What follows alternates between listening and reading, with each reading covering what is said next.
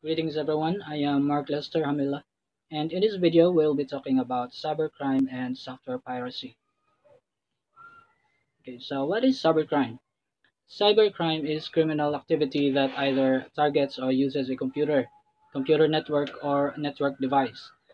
Most, but not all, cybercrime is committed by cybercriminals or hackers who want to make money. Cybercrime is carried out by individuals or organizations. Some cybercriminals are organized, use advanced techniques, and are highly technically skilled. Others are novice hackers. Rarely, cybercrimes aims to damage computers for reasons other than profit. This could be political or personal. There are three major categories of cybercrime, and these are individual, property, and government. The types of methods used and difficulty levels vary depending on the category. First is property. This is similar to a real-life instance of a criminal illegally possessing as individuals' bank or credit card details. The hackers steal a person's bank details to gain access to funds, make purchases online, or run phishing scams to get people to give away their information. They could also use a malicious software to gain access to a web page with confidential information. Next is individual. This category of cybercrime involves one individual distributing malicious or illegal information online. This can include cyberstalking, distributing pornography, and trafficking. Next is government. This is the least common cybercrime, but is the most serious offense. A crime against the government is also known as cyberterrorism. Government cybercrime includes hacking government website, military website, or distributing propaganda. These criminals are usually terrorists or enemy governments of other nations. Types of cybercrime. DDoS attacks. These are used to make an online service unavailable and take the network down by overwhelming the site with traffic from a variety of sources. Large networks or infected devices, known as botnets, are created by depositing malwares on users' computers. The hacker then hacks into the system once the network is down. Next is botnets. Botnets are networks from compromised computers that are controlled externally by remote hackers. The remote hackers then send spam or attack other computers through their botnets. Botnets can be also used to act as malware and perform malicious tasks. Next is identity theft.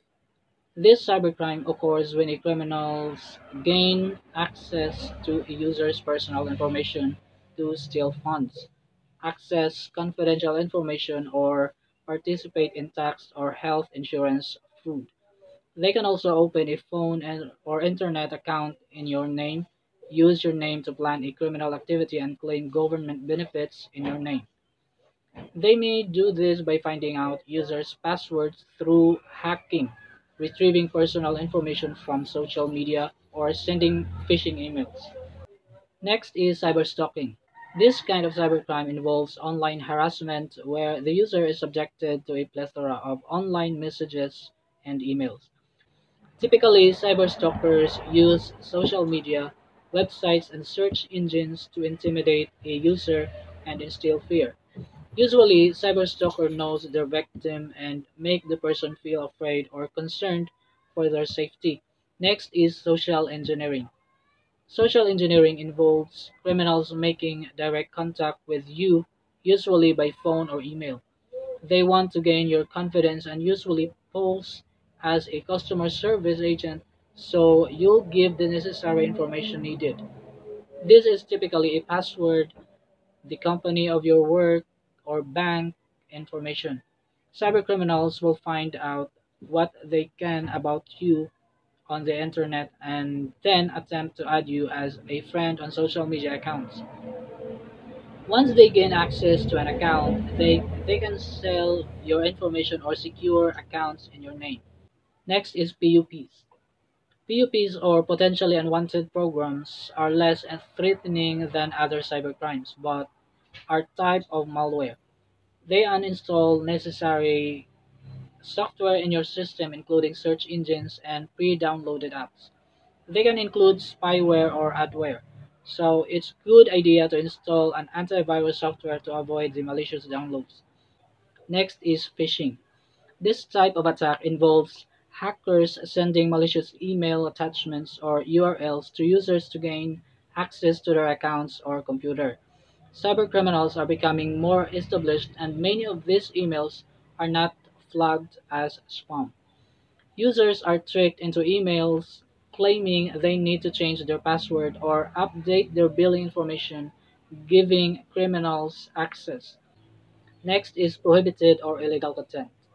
This cybercrime involves criminals sharing and distributing inappropriate content that can be considered highly distressing and offensive. Offensive content can include, but is not limited to, sexual activity between adults, videos with intense, violent, and videos of criminal activity. Illegal content includes materials advocating terrorism-related acts and child exploitation material. This type of content exists both on the everyday internet and on the dark web, an anonymous network. Next is online scams. These are usually in the form of ads or spam emails that include promises of rewards or offers of unrealistic amount of money. Online scams include enticing offers that are too good to be true, and when clicked on can cause malware to interfere and compromise information. Next is exploit kits. Exploit kits need a vulnerability tag in the code of a software in order to gain control of a user's computer. They are ready-made tools criminals can buy online and use against anyone with a computer.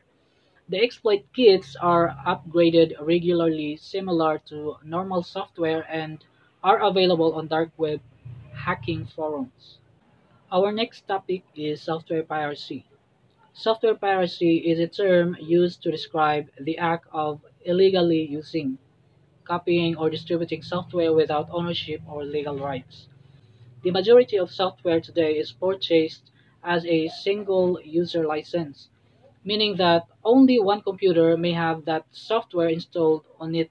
The majority of software today is purchased as a single user license, meaning that only one computer may have that software installed on it at one time.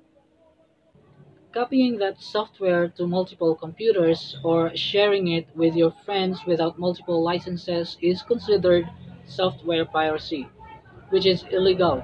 Additionally, downloading pirated software from the internet could be a security risk to your computer. It can be difficult to know what else may be getting installed.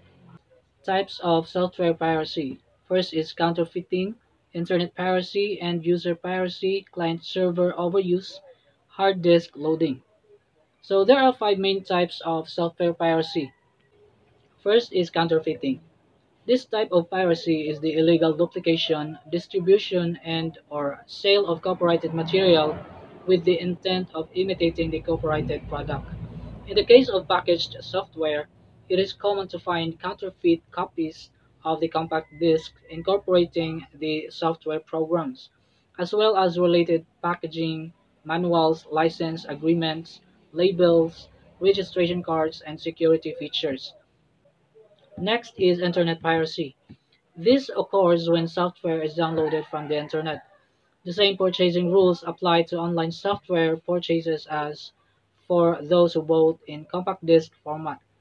Common internet piracy techniques are websites that make software available for free download or in exchange for others, internet auction sites that offer counterfeit or out-of-channel software, peer-to-peer networks that enable unauthorized transfer of copyrighted programs. Okay, next is end-user piracy. This occurs when an individual reproduces copies of software without authorization.